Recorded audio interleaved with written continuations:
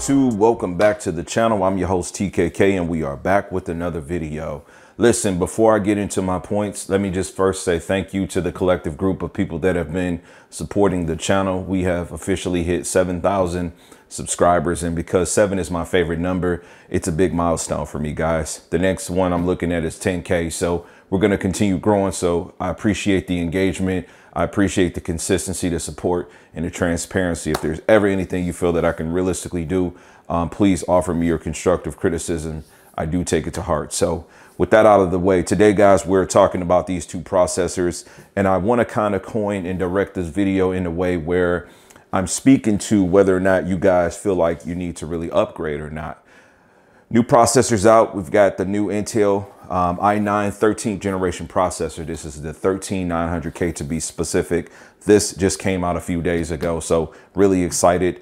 And then a couple of weeks ago, I did land the new AMD Ryzen 9 processor. This is a 7950X.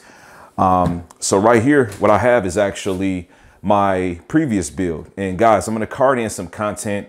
I spent a lot of time trying to direct some content to try to just help people if they had general questions about what you should consider if you were building a PC. So right now, what I have here is everything that was pretty much listed in that video. I've got the Intel i9 12900K. So prior generation, right? This is really where we're getting at on the talking points, because I currently own two pretty decent high-end PCs, this one and then another one. So this is the 12900K i9, and then I have another build that I'll show you in a second that has the 5000, the 5950X Ryzen 9. So every year I typically go like after the pinnacle of both ends, but this has the Asus Strix Z690 motherboard with some DDR5 RAM.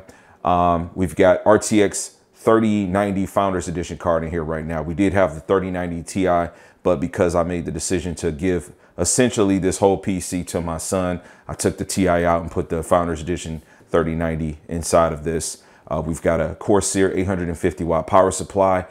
We've got a nice NZXT cooler that has a screen. I had a gentleman that asked me a couple of days ago how I got the animation on that. It's just a part of the technology. But all in all, this is a very capable build. This is capable in a lot of ways. This build is capable of doing some intensive VR gaming, if that's your thing. I do currently just own a mere Oculus Quest 2. I'm looking to get the Pro, but VR isn't really it's not my thing, right? It's fun. It's a nice experience. I do enjoy it with my children, but this can do that definitely for you guys that's into the simulation type of stuff. But the big claim to fame is 4K gaming, and it segues into some 8K gaming with deep learning super sample. That proprietary technology from NVIDIA takes an internal lower resolution and then upscales it and makes it more playable experience for you. This computer really works well, and my son is going to enjoy it because he's coming from some older technology. Do I need to upgrade? No, definitely not. I built this thing. I was meticulous with it, like I always do every year or every other year when I do a build, and I pick my parts based on what's going to be best for me. So in some previous content, I talked to you guys about the 4090, and if you felt like you needed to upgrade, I still stand true to what I said in that video. And after watching people, even though you can see these processors are still in the boxes, have not been yet to have the time to set these up, but I'm planning on doing so this week. I've watched Gamers Nexus, I've watched Jay's 2 Cents, and a slew of other YouTubers that are reputable, intelligent, and into this hobby also. And a lot of people agree like that 4090 is going to be a very sweet spot if you are gaming in the 4K space. If you guys are looking to achieve that 4K gaming at a really high frame rate, be it natively, for me, it's got to be native for me. Or if you're into the deep learning super sample, that 3.0, that technology works really well, especially with these. Now, I'm not making this video to kind of compare if this is better, if this is better. You make your own decision and do your research on that. I don't even think that you need to shoot for this, because these processors, these new chipsets, even at the 5 series, they're really good for gaming. So if you're budget conscious and you're thinking about, the diminished return, if you're going up to the pinnacle, you're not going to be using it for productivity, video rendering, getting into, some type of things like that, then you don't have to spend as high as these. But do you really need to upgrade your older system? Some of the questions that I would personally ask myself if I were you what type of monitor, what resolution, what refresh rate. The first question honestly should be, where's my biggest opportunity? If you've been playing on your system, are there games that you just can't run to a setting that you want to run them at? Or are you to a point where you just can't run some of the games? Some of you guys are probably still on 9 series NVIDIA cards.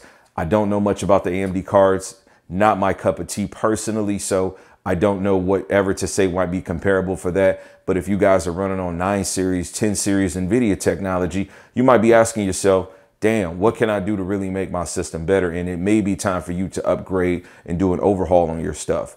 But for you guys that have bought stuff last year, year before, I dare say even like, you know, i9 9900K era of things, I still have a board set with that I'm using in my Chulix cabinet. That project, I'll go ahead and card that in if you want to take a look at that. It's holding up still really well. But let's go to my room so we can look at this build and talk a little bit more about those people that may need to upgrade, and if you got the older stuff, if you really need to. All right, guys, so let me spearhead this transition with just explaining some of the parts that's in this particular build. It's a yin and yang situation. The case, which I didn't mention in the previous transition, is a Corsair 7000D. It's white. This is obviously black, but it's the same exact case. The power supply is the same too.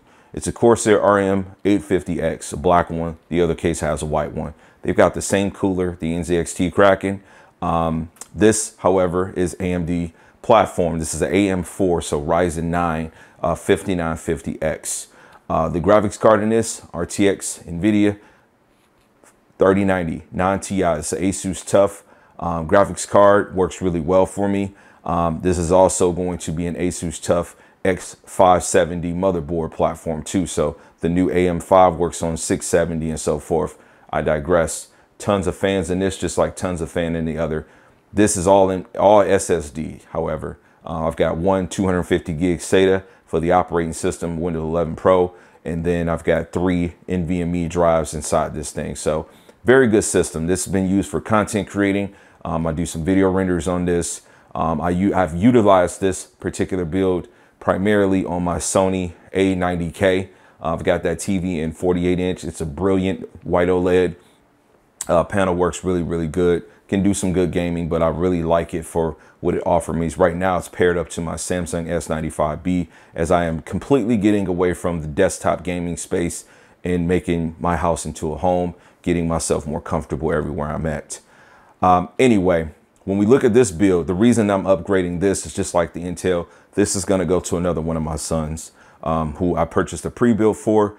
Guys, I did some reviews of pre-built systems around that COVID era. I got my sons, 3 of my sons at least. I've got 4 older sons, but 3 of the 4 I have bought them pre-builts. One in Alienware and then 2 others iBuyPower PCs. So those systems, or not iBuyPower, but MSI gaming PCs. Those pre-builts I'm essentially going to be trashing and you know, upgrading them to these 2 of them at least. The one with the Alienware, he's fine. You know, we're going to hold on to that for a little bit while longer, and I'll probably do him a custom build. Not trying to rant, but just letting you guys know that, you know, everyone's circumstance is going to be different.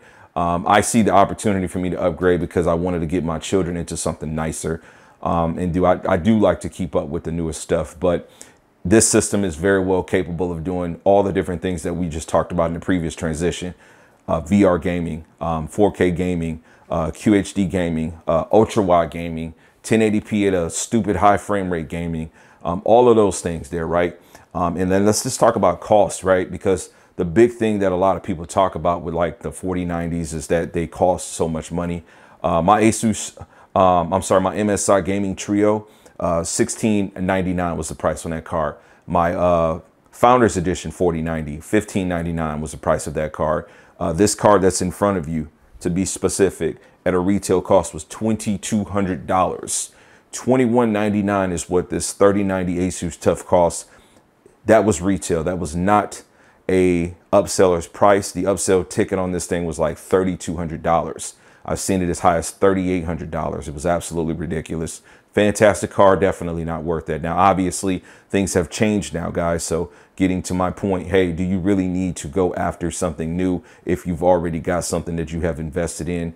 No, you do not need to. This is clearly like a $5,000 rig when you accumulate like the retail cost that I've paid for all of this stuff. No inflation there.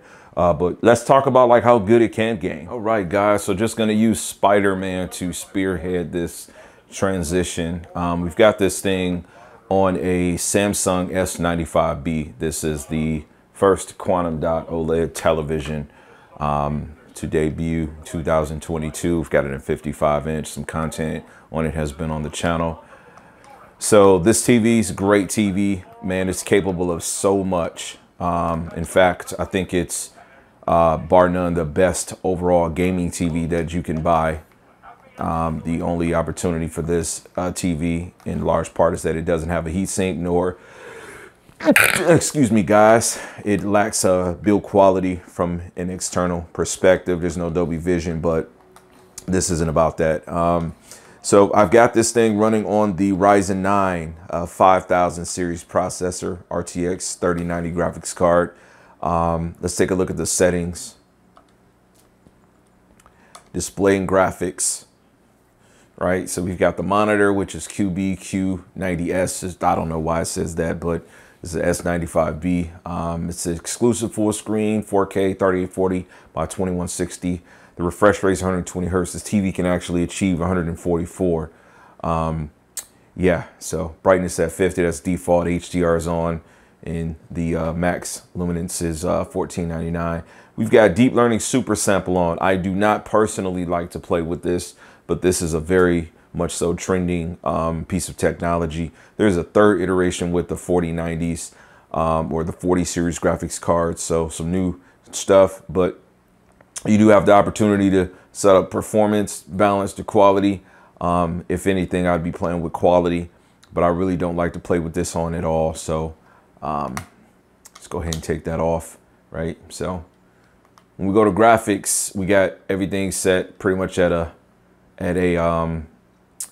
well, set it custom, but I go very high, and then I changed a couple of different things, but we'll just go at very high just to kind of let this be where it is. Now, this game looks absolutely beautiful right here.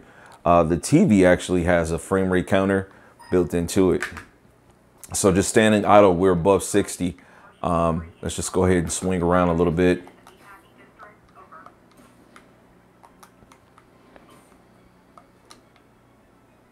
I mean, at some points we're hitting 100 frames. This is native 4K, no deep learning super sample. Let's try to get into these streets.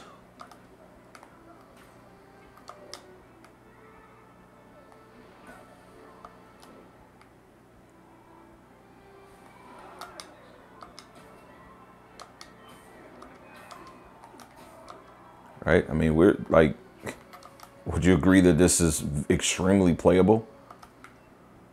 And this is a newer game.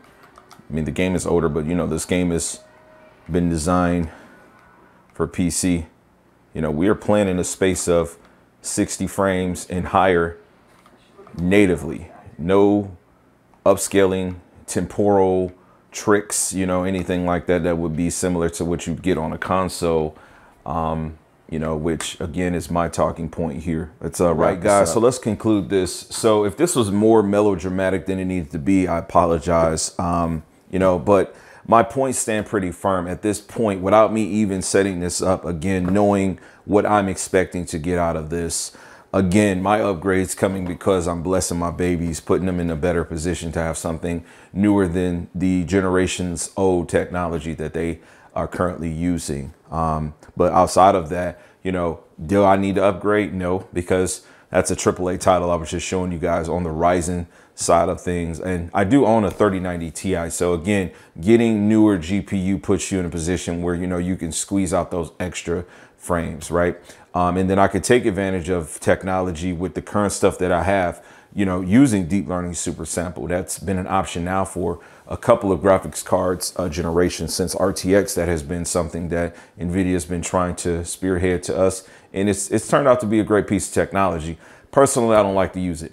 I like to play native. I just don't like to look at things and they look different. I play with the best displays in the world that you can play on it, from a monitor or TV perspective, all the way from the G8. I'm excited to get this Intel 4090 build done so I can get back onto my G8 monitor and see what we can really get out of 4K at 240 hertz with deep learning super sample. I'm just excited to see, you know, how that turns out to be. But my build currently, my new build, when I get this thing going, it's going to be on the Sony Quantum Dot, the Alpha 95 King. Excited to see that. So I like to play raw native, just with things the way that they're supposed to look, and that's it. So you guys don't really have to shoot for the top. You know, if you do end up getting one of these, just keep in mind the reasoning that I haven't got mine done is outside of time restraints. It's availability of motherboards. There's not a wide variety of boards, and I'm a little disappointed about that. Normally you would have a harder time finding the processor chips, but now it's more so the boards. How can you not have motherboards, but you got processors? I don't really understand that. So maybe there's something going on that I don't get. But if you guys feel like you must have a 4090, I don't think the value is too bad. Like I said, the 3090 that I bought, the Asus TUF, that card was $2,200. I mean, you know, I bought the 3090 Ti Founders Edition and that card was only $2,000. So it was $200 cheaper than the partner card of the previous iteration. Now you can get something that's way better, because the 4090 leap is really a leap, and I'm really impressed to see them come out the gate with something so strong, and it costs only $100 more than what the previous iteration 3090s costed. So that's really good. So I don't know. Again, I'm appreciative of you guys. We're at 7,000 subscribers. We're on the road to 10K. We're going to keep the content coming very consistently. So if you guys got any you know, constructive criticism or some feedback for this talking point video, please let me know. I'm gonna catch you guys on the next one. Peace. God bless. Build's gonna be coming soon. Max love.